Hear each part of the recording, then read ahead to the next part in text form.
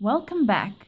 Today we're looking at how we can use dimensional analysis to solve complex exercises within the mole concept. The first thing to be done is to read the question. How many atoms of hydrogen can be found in 25 grams of sodium acetate? You need to remember that your acetate is a polyatomic ion with a charge of -1, and sodium is a cation which usually carries a charge of +1. So we'll have a 1-to-1 ratio. Choose either one of the wheels for the sodium acetate and write the formula NaCH3COO. And the other part of the question is concerned with hydrogen. So we'll make the other circle belong to hydrogen.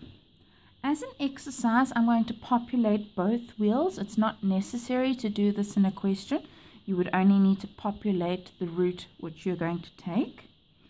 As we know, from mass to atomic mass units, our conversion factor is 1 atomic mass unit is 1.661 times 10 to the minus 24 grams. I'm going to fill that in on the other side. 1 atomic mass unit is 1.661 times 10 to the minus 24 grams. The next thing that we know, which is fixed, is the particles to mole ratio. We know that within a mole, we have Avogadro's number of particles. Here, if we're talking about an ionic compound, so if we have 1 mole of our ionic compound, sodium acetate, we have Avogadro's number 6.022 times 10 to the 23 sodium acetate formula units. Okay. Exactly the same thing here. From moles to particles, if we're dealing with hydrogen, we're talking about the hydrogen atom. So 1 mole of hydrogen will be equal to Avogadro's number of hydrogen atoms.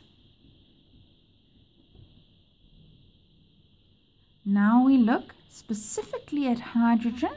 If we look on the periodic table, we find that the molar mass of hydrogen, 1 mole of hydrogen, is equal to 1.01 grams.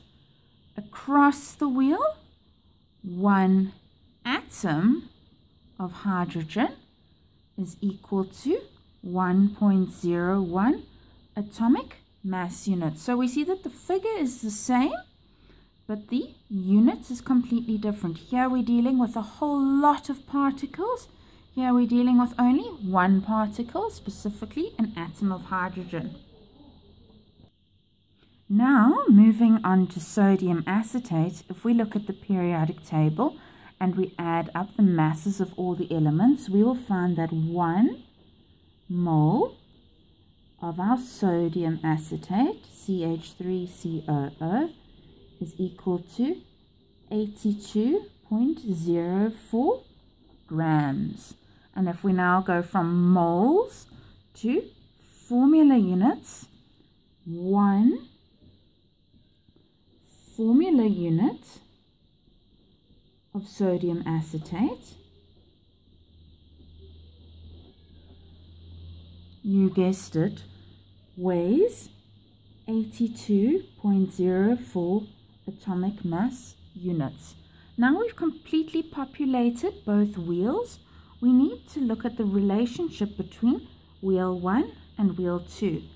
Per mole of sodium acetate, how many moles of hydrogen do we have? And that's what we fill in here.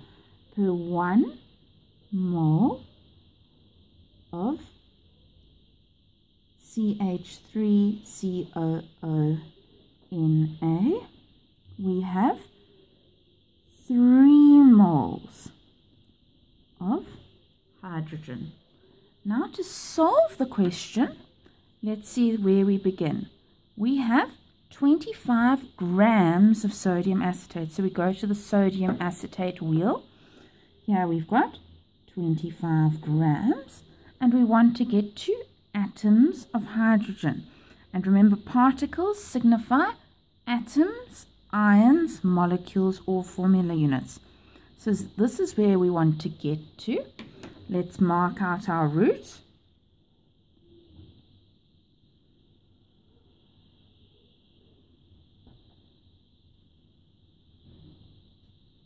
Alright, so our route will be accomplished in 3 steps. Begin at the beginning, 25 grams of sodium acetate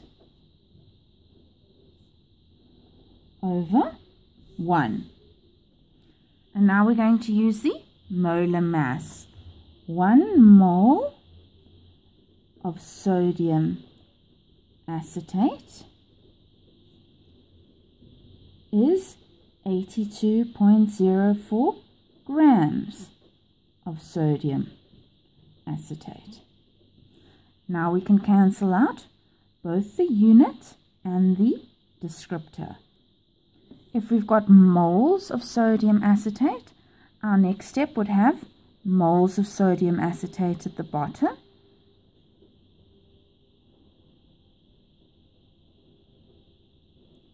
Per 1 mole of sodium acetate, there are 3 moles of hydrogen.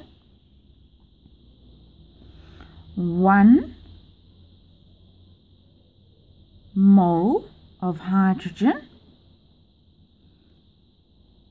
includes Avogadro's number 6.022 times 10 to the 23 hydrogen atoms. Now when we cancel out, moles of hydrogen cancel with moles of hydrogen. Moles of sodium acetate cancel out with moles of sodium acetate. Grams of sodium acetate cancel out with grams of sodium acetate, leaving us an answer in hydrogen atoms. How many significant figures should your answer have in this case? The easiest way to do that is to refer to your starting point. See that your answer has 2 significant figures. The rest of these conversion factors are considered exact. Thank you for watching and good luck.